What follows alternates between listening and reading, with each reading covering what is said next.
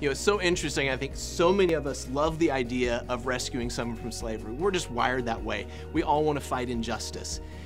But I think so many times this idea of rescue gets very confusing. We all picture it as this scene from Taken with Liam Neeson kicking down the door of a brothel and rescuing his daughter or something. And while that does happen, most of the time rescue in our context is built through long-term relationships. It's individuals that have committed themselves to living in a red light area, serving this population day after day.